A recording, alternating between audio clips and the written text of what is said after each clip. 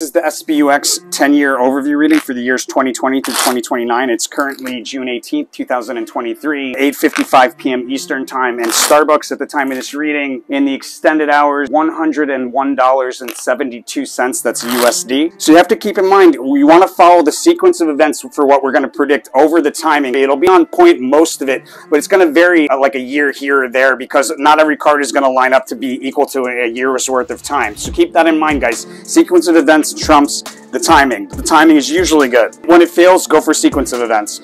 A significant move over the 10-year period for Starbucks to the upside. It's crossed with the establishment of support with sideways rotational on key support, followed by a prominent move higher, sending out on a multi-year scale, and then the establishment of support at a higher price level. Super bullish so far. Behavior around the highest high, we have a near overbought crest or peak that we sell off from. That's going to be on the scale of a multi-year chart. Behavior around the lowest low, an important range on a multi-year scale that we're bound by at the lower end of the 10-year chart. In 2020, we had a rally along a diagonal trend line that ended with a fast sudden move higher and then a breakdown through that diagonal trend line with increasing volatility on the way down, leading us into a more decline in 2021 where we revisit a support level that we recently met once before. 2022, however, we have a notable breakout on a multi-year scale.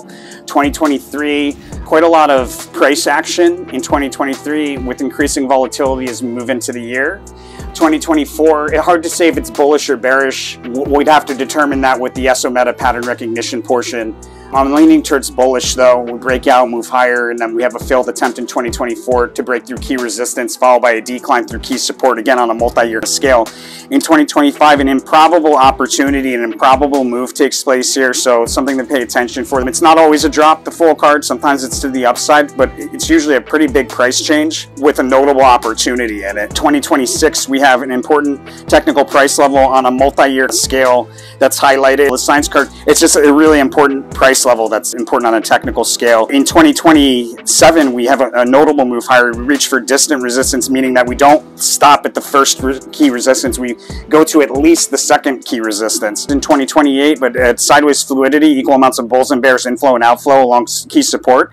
And then we decline in 2029 down to and through support to meet a second support. We rotate sideways along that support. I'm advised to trade around a key resistance level that's highlighted and quite a lot of price change and volatility around that resistance level. The following 10-year period of 2030 through 2039, I doubt Starbucks goes out of business, but there's going to be a significant decline of some sort there for Starbucks. We're going to get into the SO meta pattern recognition portion next and see if we can identify where the highest highs, lowest lows, and best trade opportunities are. Stay tuned. Looking at the SO meta pattern recognition markup, it's looking pretty on point as well. So we have this rally along a diagonal trend line that ends with a fast sudden move higher and then a breakdown through that diagonal trend line into 2020. And then we have correlation to the wealth card and the Magus card here in 2021, and you can see the wealth card, we established support, big move higher, and then sideways rotation at a higher price level, establishing support at a higher price level, but it's followed by a decline to revisit recent support that we'd met recently in the past. So you can see we come back to that same support level in 2022, and then out of that we have a breakout. So there's two resistances you could consider the breakout. The first one here,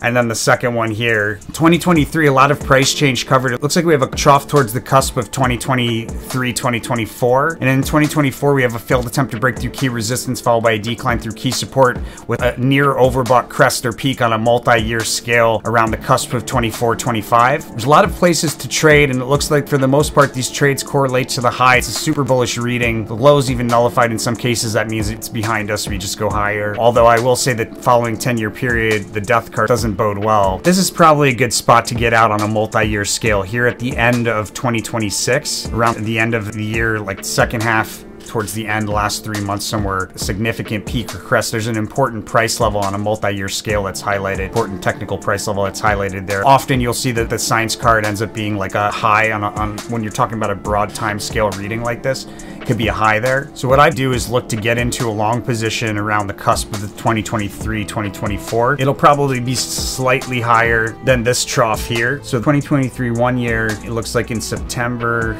pretty big decline. It's probably a trough here around the end of it. We may have a low here around the end of the year. Hard to say without doing the markup. See, look, end of the year here, we've got the Prince of Swords in the December cluster.